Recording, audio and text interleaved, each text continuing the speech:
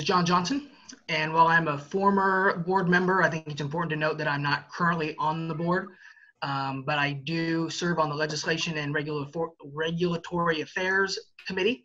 I'm currently on the Curriculum Committee, and I spent over a decade working with conference preparation. And the biggest value I think I bring to the table in trying to manage this current issue that we're having is that I'm the OSHA instructor on behalf of the association. And so Jeff was talking about how we released the first edition of this document, and then yesterday we released version 1.1. The document isn't meant to be like final, but rather evolving as recommendations come in, as more information comes in. We're also looking at, like, while we're recommending people follow their local or state or federal laws, what if your state opens, you know?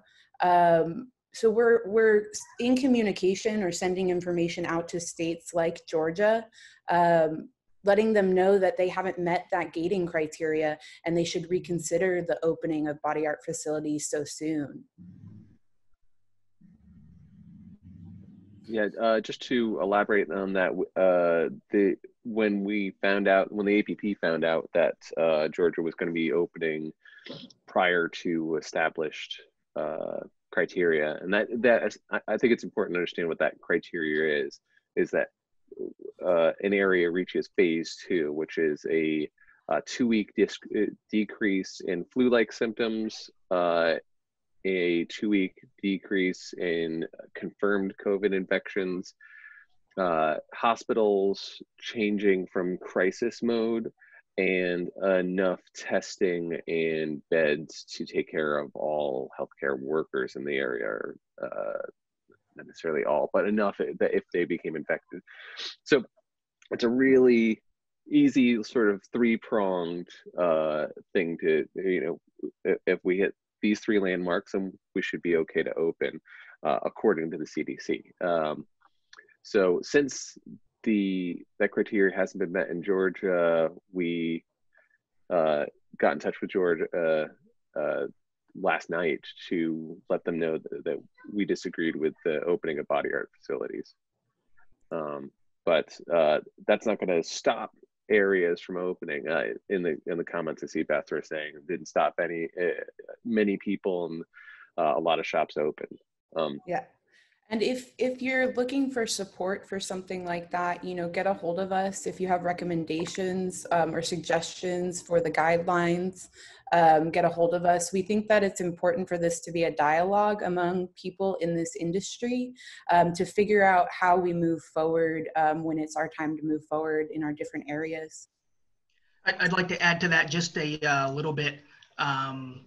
While there are different agencies, different industries that are trying to manage their portion of the pandemic, the APP is doing its part by trying to create suggested protocols for reopening our studios. It's inevitable that studios that survive the economic crisis of this, it's inevitable that studios open.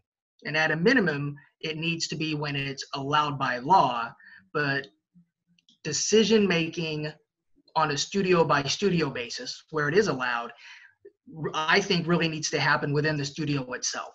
Like, studios now have to develop stricter protocols for managing the risks in their studio for both their staff and their clients. And while I'm going to reiterate what Monica said about it being a dialogue, that dialogue also has to take place within the studio, because I think it's unfair to reopen if not everybody in the studio agrees to new procedures and protocols that benefits everyone. We all need to be comfortable going back to work. It's not enough to be green-lighted by the state to go to work. Everybody has to be on board with not only when they choose to open, but how they choose to open. And that's an internal dialogue between studio members, staff members. And I think in the document we release, we try to stress the importance of not only, you know, preparing the studio and making a decision about your individual situation, but to include everybody on staff in that conversation when you're making protocols, because this will affect everything from front of house to back of house, and everything in between. So it's important to get all staff members involved in this conversation and training. So do we want to go ahead and look into the the three-pronged approach that we're taking with these guidelines? That sounds great. So the basis for the guidelines right now is CDP, clean, distance, and protect. Clean means enhanced cleaning throughout the facility, coming up with protocols for how to do this more regularly. Continued social distancing where applicable.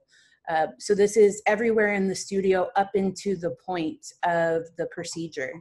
And then P is expanded use of personal protective equipment.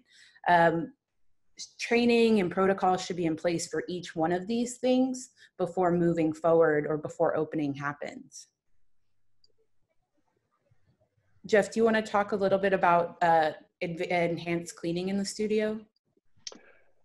Yeah, so one of the things that when we were writing these, we wanted to decide, a lot of our facilities are already really well disinfected. I expect better disinfected than most facilities, period, even most like doctor's offices and things like that.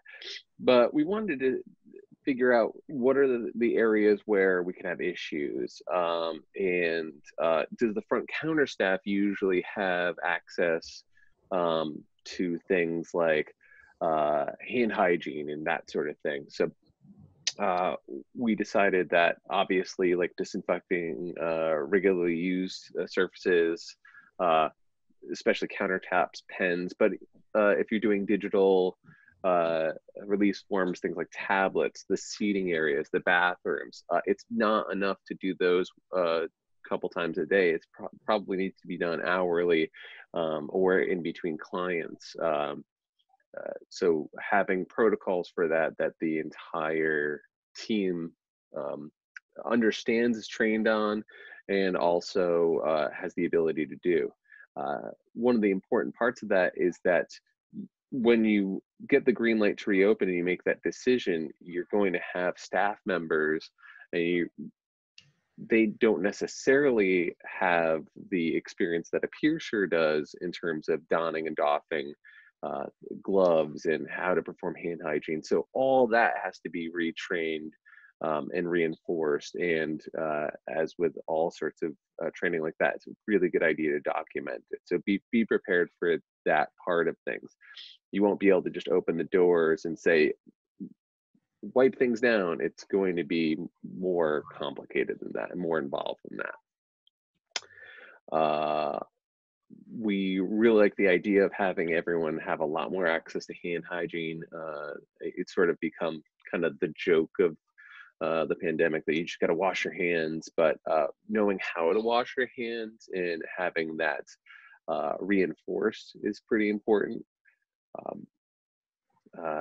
Ventilation, which is usually a thing that I think a lot of us don't think too much about, is pretty important, and that probably means changing your air filters, increasing the circulation, when possible, open windows and things like that. But we have restrictions in terms of we need to maintain the air quality of our piercing procedure rooms. So a lot of thought and consideration has to be put into how to do that. And while I'd love to say I know exactly how to do it for your facility, it's going to be one of those things that's a facility by facility decision, and you need to think pretty thoroughly about it. HEPA air filtration, really good idea. And areas that you didn't necessarily have HEPA filters, such as the waiting room and the bathroom, probably a really good idea. And of course, as we decide that these things are good ideas, they're going to be harder and harder to get into your shops, because there's going to be a lot of people trying to buy them all at once. So be prepared for all those things. I'll touch on some of that just a little bit, if you don't mind, Jeff, Monica. I don't mind at all, please. Hearing you speak brought two things to my attention. I'll start with the one of the last things you said about the scarcity of supplies increasing as it gets as we wait. And so I'd like to kind of remind everybody, chance favors the prepared mind, famous old expression. And so I think it's inevitable that our studios are going to open. For studios and shops that can withstand the economic aspect of this, and I believe most of us probably will, it's inevitable that we open. And so every day that goes by, we get one closer to saying, yes, we have to finally open our doors. And so it's prudent to prepare for that as soon as possible. And for anyone who may not have all the supplies in the studio now that they need, they should get on that as soon as possible. In our studio, we've already replaced the gloves and the disinfectants that we've donated. We've purchased 3 new HEPA filters, for example, and here in California, you know, we're at a stay-at-home order until at least May 15th, without knowing if that's going to get pushed back or not. But we're already replacing some of those supplies, and I would encourage everyone else to kind of think similarly to that. And the other thing, going back to the need to train the staff on new protocols, I'd like to point out that from an OSHA perspective, which affects those of us in the United States, and exclusively in the US, since that's OSHA's jurisdiction, what we're doing now affects our exposure control plans. And studios with exposure to blood, like us, are required to have an ECP. And when you make changes to procedures in the studio relevant to worker safety, you have to update your exposure control plan. And did I bore Jeff to death already? And when you change your exposure control plan, it's required in the US that you retrain your staff. So be prepared for that. I wasn't bored, John. I was checking on my son. To add to that, I had that effect on people. To add to some of that stuff, part of our suggestions is to assess the body art facility's budget and ordering processes, because there is going to be differences in pricing and availability of these supplies. And then it's making sure that you're using the supplies properly. You may have a bunch of different products that are the same products you're used to using, or maybe now you are exploring different products because of availability. So it's making sure we're following the manufacturer recommendations for each product that we're using in the studio. Do you have anything to add on to the cleaning section, or do we want to move on to distancing? I think we should move on to distancing. Okay, perfect. So implementing continued social distancing in the studio will look like, it'll look different for every studio. We're talking about basically up into the point of the procedure where we are keeping, you know, a 6-foot radius between each people or person, but also seeing if we can eliminate some unnecessary face-to-face interactions with clients coming into the studio in the first place. So we're talking about screening clients, doing emails, video conferencing for troubleshooting. When you're setting appointments, if you're going to go appointment only to reduce the number of people in the studio, you know, maybe having them do paperwork through email, having aftercare information available digitally so you don't have to go over it in person to avoid exposure. So video aftercare, written aftercare on your website or in the email. We can also encourage clients to use like touchless forms of payment whenever possible, but that goes back into cleaning. If we are going to handle cash, then we need to be following hand hygiene in between each interaction. Jeff, do you have stuff to add on to that distancing in the studio? Yeah, in terms of distancing, we have to acknowledge the fact that the practitioner is not going to be distant when they're performing a piercing or doing a jewelry change. Like, Yeah. and that is one of the things where it's important to understand that there is some risk that's greater than normal in performing our jobs, right?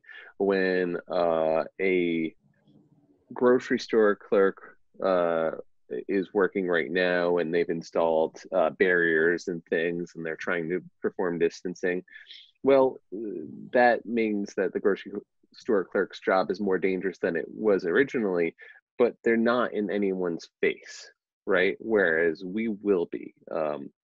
And that speaks to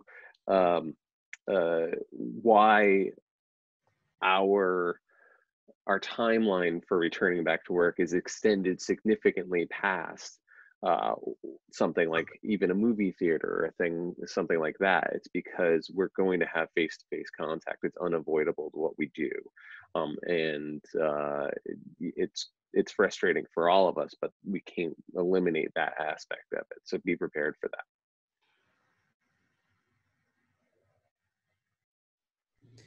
Another thing we talk about with distancing is being flexible with your protocols for, you know, employees showing up to work. While being asymptomatic is still a factor in spreading COVID, we can at least be aware of those that are symptomatic. I think our protocols need to be the same across the board. Kind of like, you know, our day-to-day is already, you know, practicing hygiene and being safe.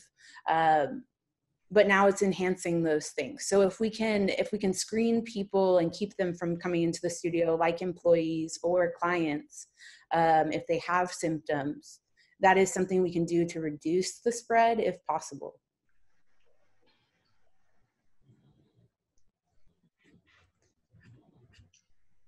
So one of the things that we suggest is things like checking temperatures. If you're doing something like that in the studio, if you're allowed by law, if the people consent to it, is using no contact infrared thermometers. An alternative to that, and John has one right there. What I've been reading is there's a little bit of a learning curve in getting a reliable reading on these things. So again, that's going to be another point of training.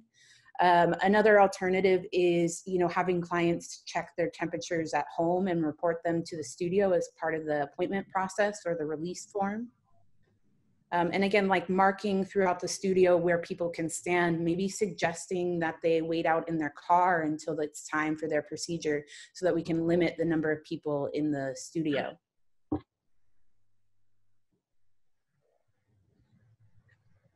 Is there anything you wanted to add to that, John?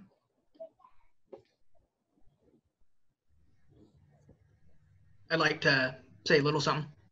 Okay. Part of distancing ourselves can include limiting the studio hours to essential hours, right? You know, a 10-hour day or an 8-hour day is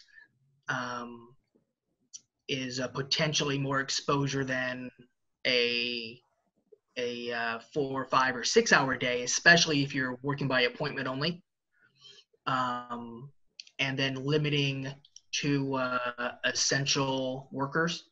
Like if you've got a staff that's able to operate under limited conditions like appointment only, I think it would be a good idea to maybe not bring more people physically into your studio to work than is necessary to handle the workload.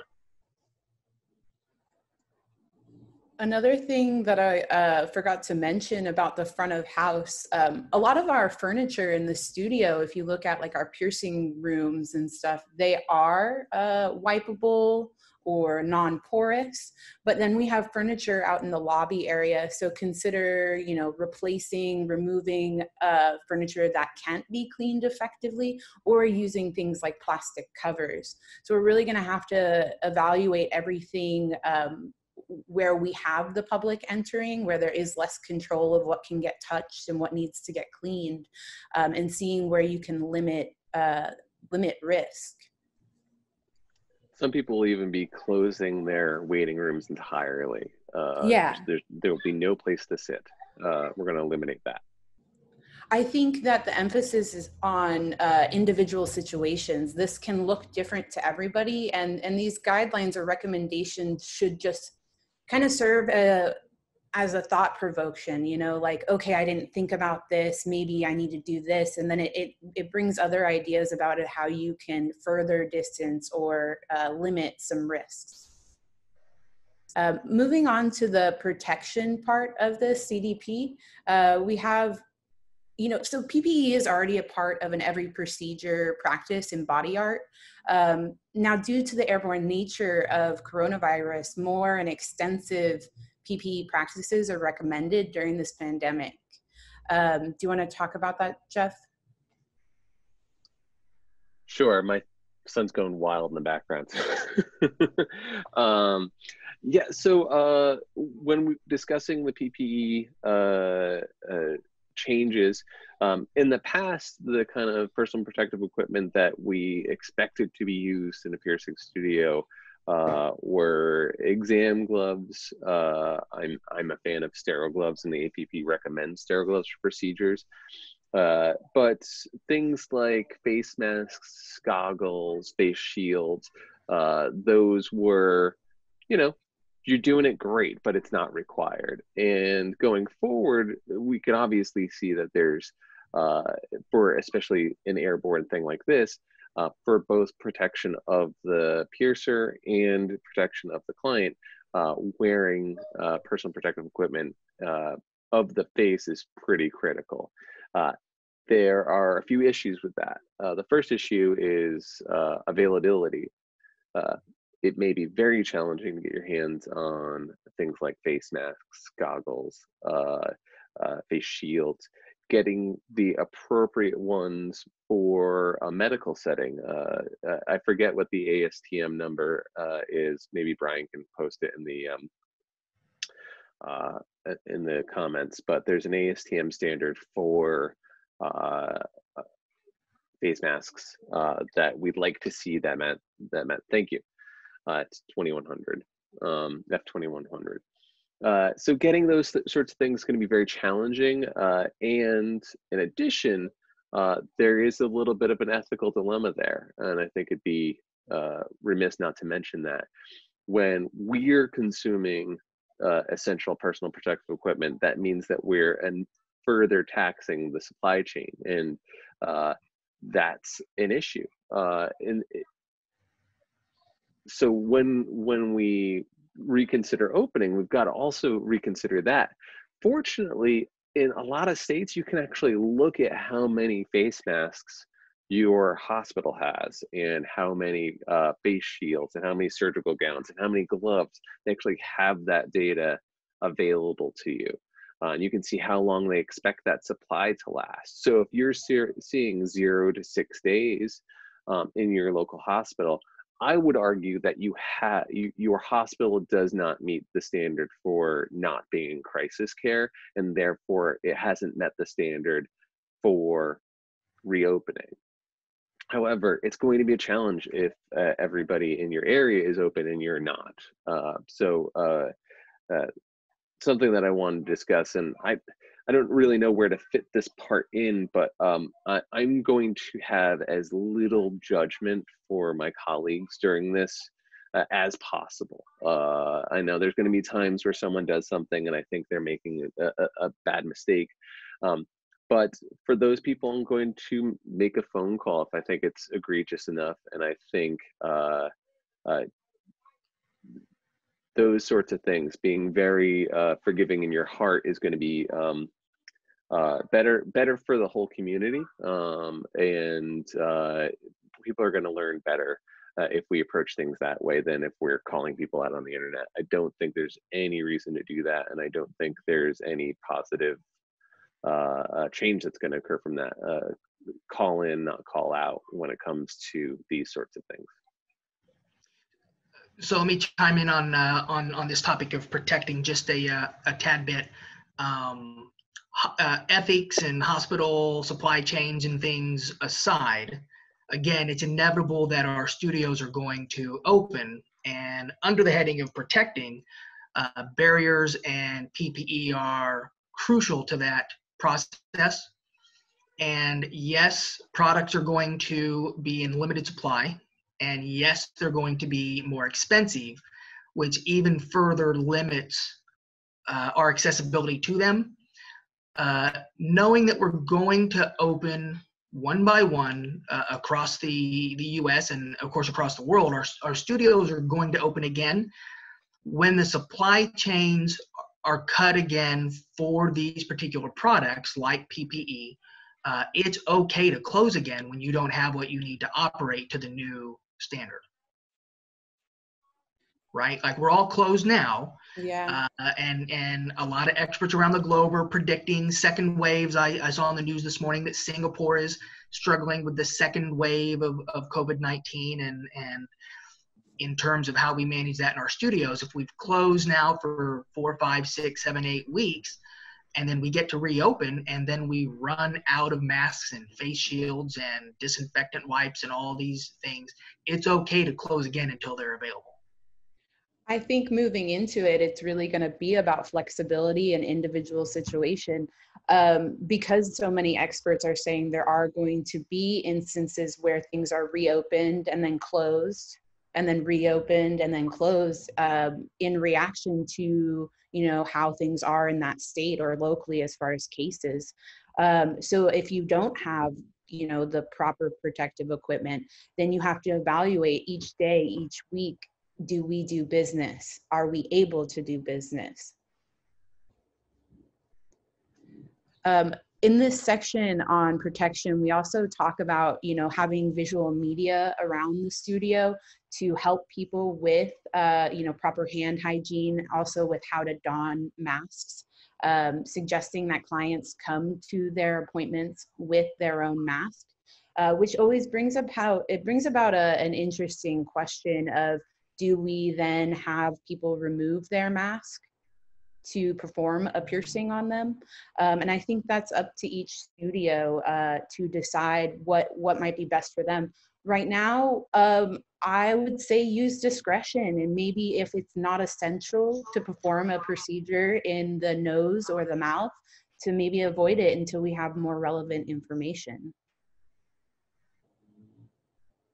Yeah, and that's the type of conversation that needs to happen within the studio. Yeah, assessing any procedure, what kind of risks does this procedure bring, and from our general understanding and the data available, and making policies, but also understanding that these policies need to be reviewed regularly. And then Becky or Brian, do we have some questions? Do we want to start answering some questions, Jeff, John? Yeah, questions. Keep in mind, guys, that we have limited to no access at any time over the chat window. And so questions specifically that you might think we can help with should be placed in the Q&A window. Hey, sorry to interrupt, guys. Monica, do you mind starting with the questions that have been emailed in first before we Q&A? Yeah, of course. Thank you for bringing that up. So prior to this panel starting today, when we were advertising it, we did ask people to send us any questions they may have based off of our recommendations or in anticipation of this. So somebody that sent us some questions, they want to know, what are your thoughts on limiting piercings for minors during initial reopening, such as no one under the age of 13, 16, 18 during this time? As far as my thoughts on this, I mean, each studio is going to have a different policy already regarding minors. So at the studio that I work at, we don't pierce under the age of 16. But I think it's up to that studio to assess if there's going to be a need for them to kind of put age limits on this. We're already limiting the number of the people in the studio. Jeff or John, do you have thoughts on this question? Yeah, so one of the things, it's the same issue that I have with limiting certain piercings of like the nose and the mouth, is that we probably have that one person that's been emailing us waiting to get in for a jewelry change, or hey, this piercing's not healing well, and we do the digital troubleshooting, and they really want to get in because things aren't going the way they're supposed to. I can't see turning down a younger person just because they're younger. I don't think that that's the same choice that everyone else is going to make, but I don't think it's going to affect the way I reopen.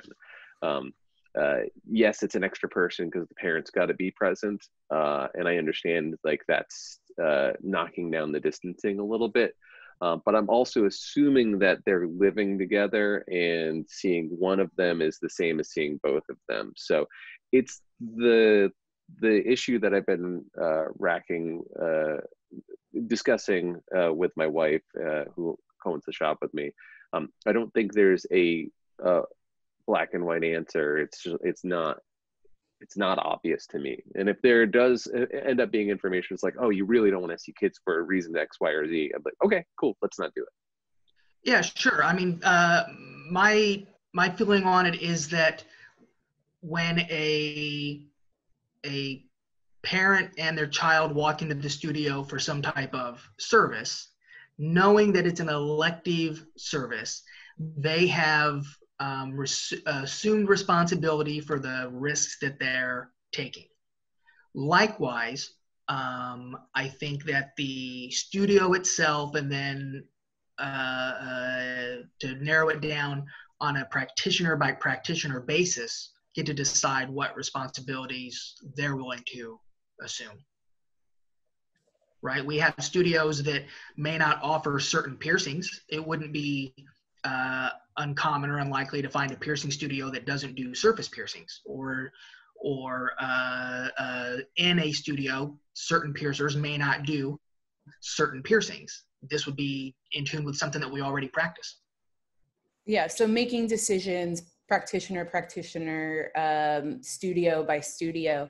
The only thing I can think of is maybe very small children and stuff if they're guests, but I think that goes into our distancing is eliminating additional guests in the studio. The next question was, do you believe there are any piercings with an absolute no-go during reopening, such as those in the nose and mouth area where exposure may be greatest? So we touched on that a little bit, but I do like John and Jeff were saying regarding, age limits, I think it's going to be up to each studio to make that decision.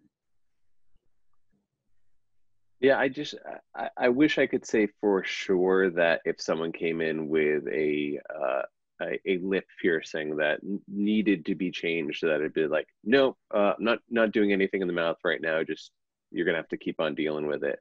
And the answer is, I'll probably help that person if they need it. Yes, that's more risk for me. And I would totally respect it if shop said, nope, that's not a thing that I'm willing to do. It really is sort of a shop by shop basis, and I would fully respect if a shop said, no, we're not doing any piercings with the mouth or the nose, no jewelry changes to the mouth and the nose for the time being.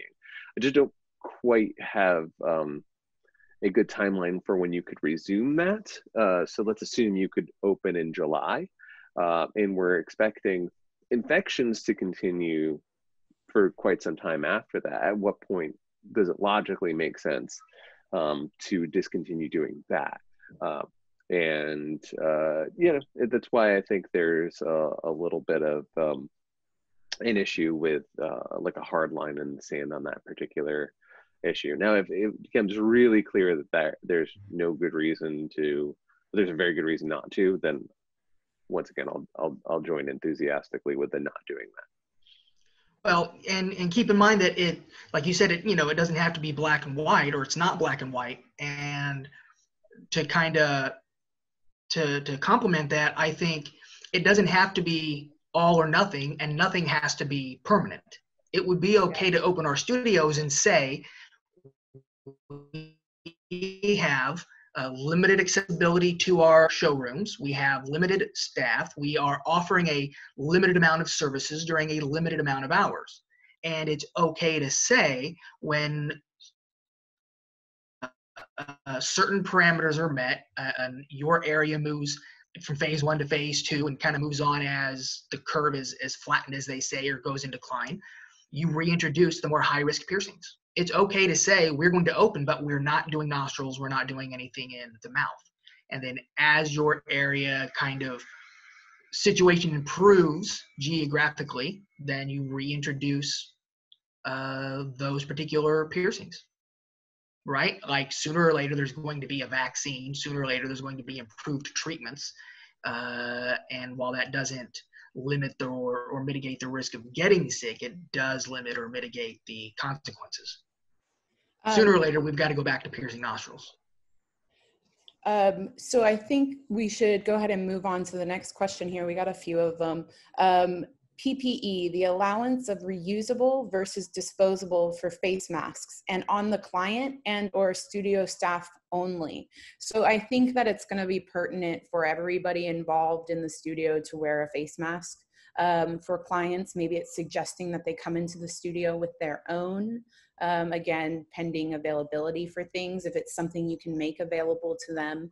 As far as reusable ones for, for the studio staff, I think, again, you have to evaluate what you have available, what you feel comfortable with, and what meets the standards for what you're doing. So whether that's front of house or doing procedures. Jeff or John?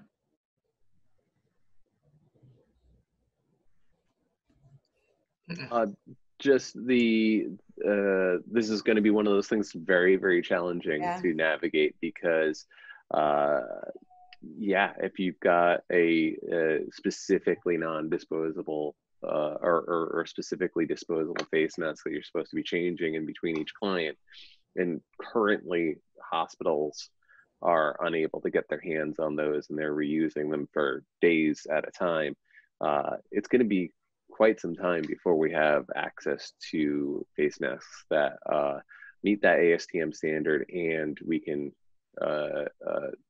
change in between each and every client. So I would feel really weird giving a strict protocol for that.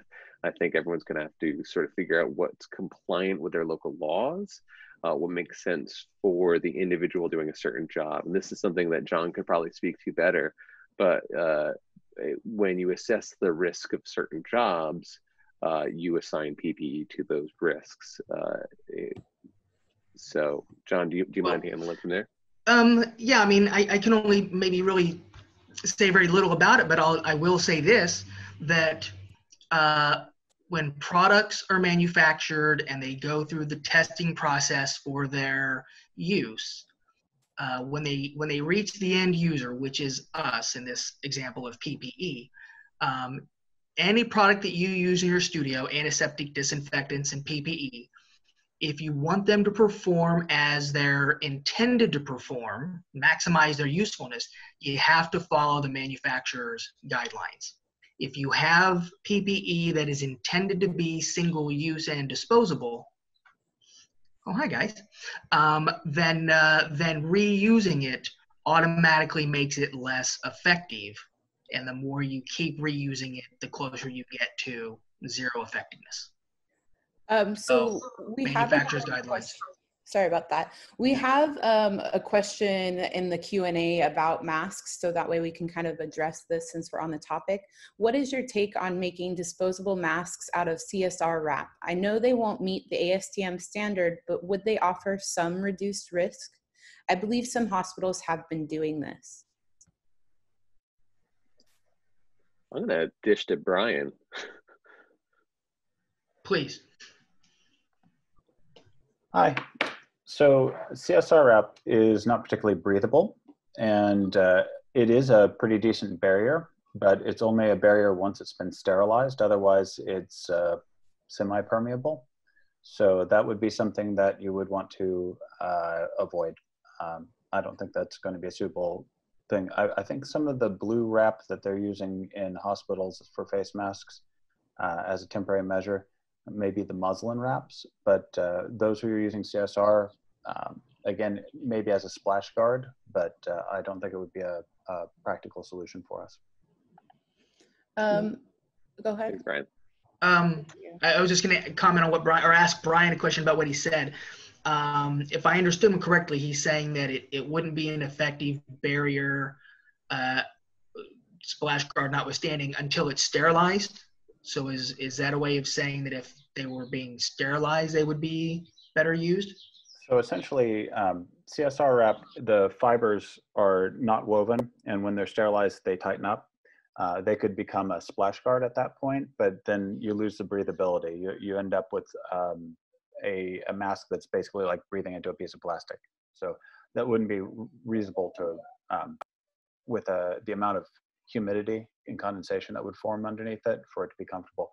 But it could be a barrier, so it could conceivably be used as an additional layer to prevent splashes. Thank you, Brian. We have a couple questions that touch on reusable cloth masks with replaceable filters. One person asked possibly one for each day, launder them weekly, swapping filters rather than disposable.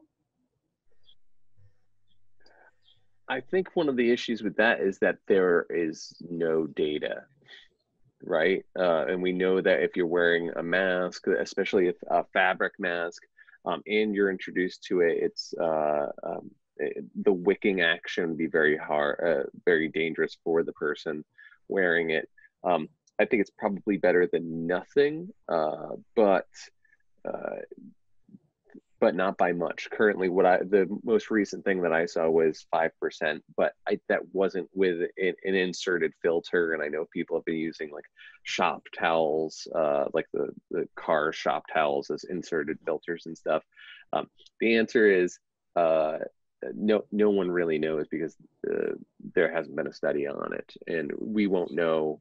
I don't think there'll be a reliable study on the effectiveness of that until long after this is over. We have a question that touches on those cloth masks with reusable filters, but it's talking about washing and disinfecting these reusable masks at the evening, and then in the morning you have masks to give to clients, rotated per client, new mask. I think that if you're doing that for yourself and that's something you're comfortable doing, but I wouldn't suggest that for masks that you're providing to your client. Laundering them, because you're kind of implying like its effectivity by giving it to them or requiring them to use it in such a vulnerable spot. There's actually like a lot of rules about laundering medical devices too. I wouldn't, at least in the US, I wouldn't do it. And then masks and beards. How do those go together safely? John? I can't say that they necessarily do unless you have a mask that is intended to be a beard shield. You know, I suppose you can kind of tuck and rubber band certain things together and try and minimize the exposure. But this is a scenario where I guess the beard holder would have to be creative in keeping that out of the way.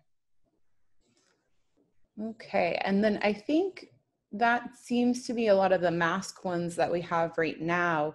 So there was another question that's not in the Q&A that was brought to us previously, appointment only versus walk-in. I think for many studios, it's gonna have to be appointment. That's probably gonna be the best way to limit the number of people in the lobby before they even get in there. Is maybe even the way I might picture it for my studio is the door's locked and there's a sign on the door that says, call this number to book an appointment. That way we can ensure the flow of people. Now, everybody's lobby is different, everybody's studio is different, but it seems as though doing primarily walk-in where people can just come in at their leisure may not be the best route. Yeah, I would totally agree with that. I think to do any kind of distancing, you've got to eliminate that.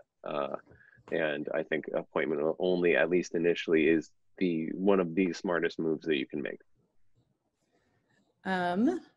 So should there be any screening type of questions? Example, do you believe you have been exposed or anyone in your home been exposed? Should we be asking all that at all?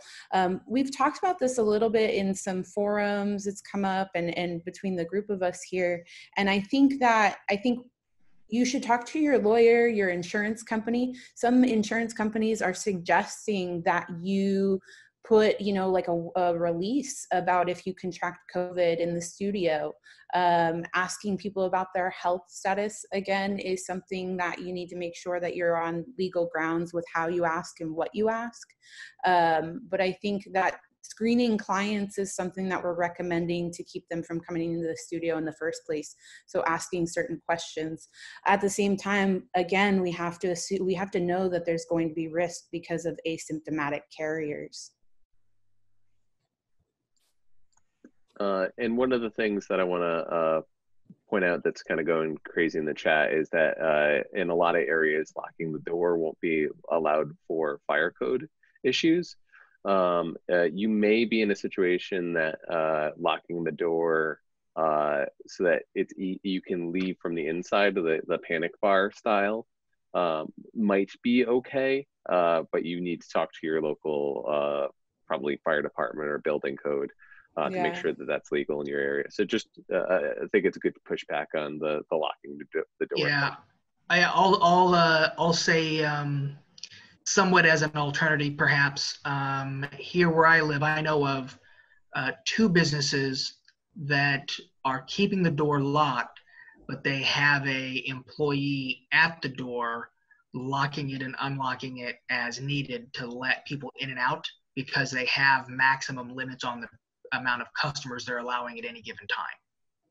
And so there's literally a human wearing a mask standing at the door who's motioning to you, just wait a minute, and as they unlock the door to let one person out, they let you in. I think that, again, it's going to come up to individual situations. It's going to be having a dialogue with landlords, health departments, the fire code, to ensure. It might even look like some kind of like, those line wrangling type blockades in front of the door. While it may not be locked, it is going to stop somebody from walking into a building if you have like a pole with a sign on it right there. So it might come down to figuring out an alternative that's going to be safe for you. We have some other questions. I'm going to see if there's anything similar to that. So another question we have, would it be worth making a new waiver related directly to COVID-19, not make us liable for risks? So I think that has been suggested to some people by their insurance companies. I don't think that it's a bad idea, but it is good to check with a lawyer regarding any legal document, such as a release form.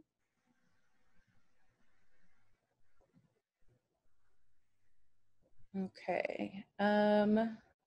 Anyone got idea of legality of having staff sign a protocol, it just moved, on out of work behavior, specifically continuing to practice social distancing, etc., and minimizing risk?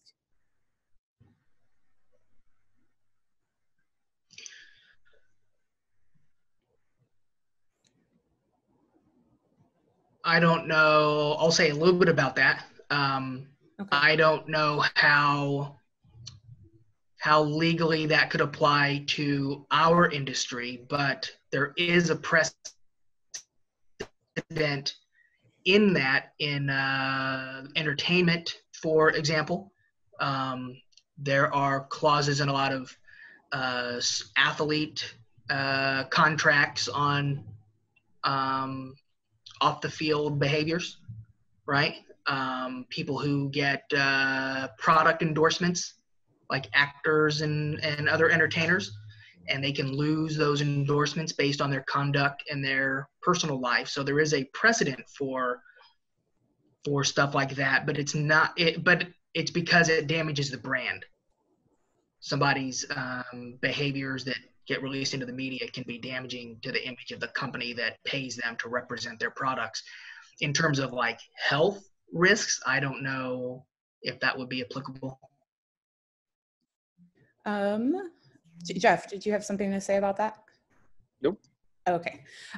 So moving on to another question we received beforehand, can you address the shortage of PPE and increase in costs of PPE, cleaning supplies and toilet paper, and how to offset those costs? So as studio owners, Jeff and John, do you have things to add on to that about addressing these shortages or increases in costs? I can only say what I said before, is that I've already started restocking products that we had donated. I can't do anything about the cost. I did pay more, significantly more, for some of the products that I bought. But I realized that raw materials cost more and manufacturing costs more under circumstances like this, I suppose. So I accept that the price has gone up. But in order to be prepared to reopen, I've already started replenishing what we've given away. Yeah. In terms of how do you manage an increase in jewelry prices, that sort of thing, it's the same sort of thing. There's a lot of different ways to handle it. You can reduce costs. I have a feeling that my costs are going to come down just because I'm employing fewer people at the same time, right? Probably a good portion of my time I'll be working alone, as opposed to with an extensive counter staff. I would have 1 or 2 counter people at a time, and probably that will reduce pretty significantly. So even though items cost more, I might have fewer people working, so I'm paying less in payroll, which I would much rather, if I can find a way where I can keep the same payroll and just swallow the challenge of more expensive PPE, then that's what I'll do. And then, so we only have a few more minutes, so I want to cover more questions here. So I am considering scanning clients before taking them back into my procedure room. Do you think that is excessive? I have a son with asthma and I'm a sole caretaker of my elderly mother. I think that that's something in the recommendations is that we're suggesting is kind of screening people before they make it into the studio to limit everybody's exposure before they come in. I'd like to say that if you're doing that in your studio, it should be documented. That should be part of the record keeping. Yeah, the release form or record keeping with the studio is a good idea. But the one part of that, just I know we're short on time, but okay. The other thing is that I think considering the increased risk for the family situation that this individual was in, they may want to delay opening longer, and that is one of those really hard decisions that everyone's going to have to make, because you're the sole caretaker for an older individual, and now you're going to work a non-essential job that puts you in people's faces and breaking social distancing. Like that is a tough decision to make, and that's why reserving judgment for people, I think, is important. So we have 5 more questions in the Q&A that I'd like to get through before we end things, wrap things up here.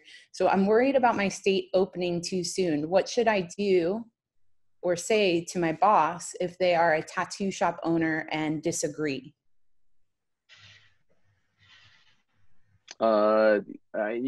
You make your case. I think that's the best thing you can do, and also understand that if you decide not to work, but your business is open, you may also lose your unemployment benefits depending on the country that you're in. So it's going to be a challenging decision. The largest, I think the greatest point you could make is that your state may not be meeting the federal guidelines.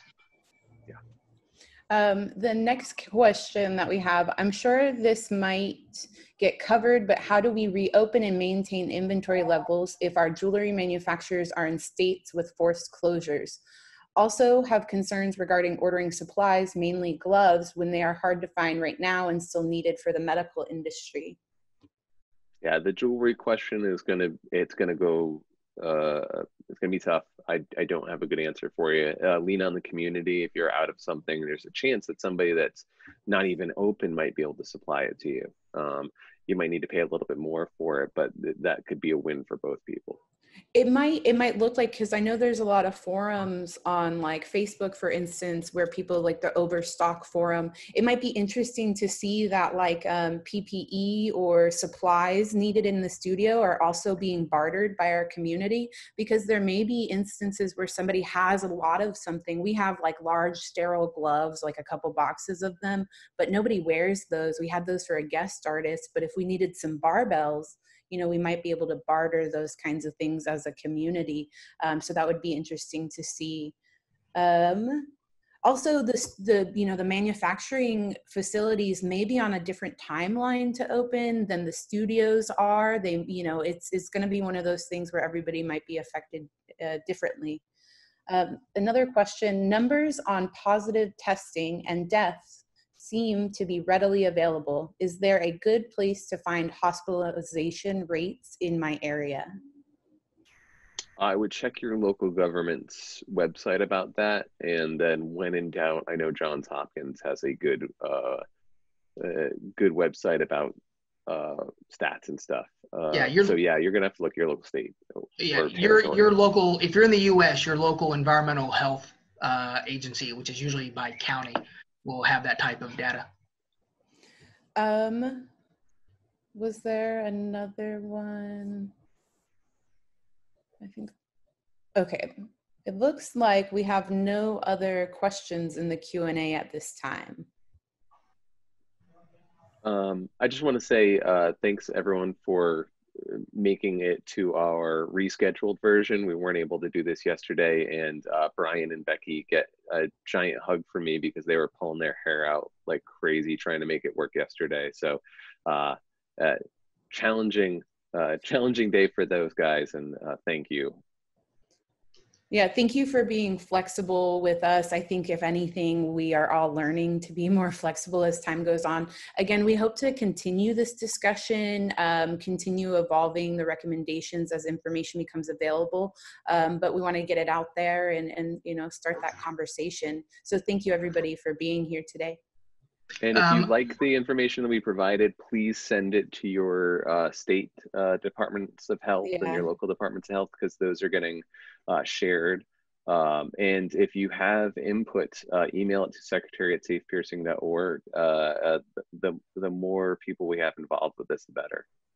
I'd also like to end by saying that for people who work in tattoo studios, or if you have colleagues that are tattooers, the Alliance of Professional Tattooers is going to be releasing their own protocols suggestion, if not today, tomorrow they expect.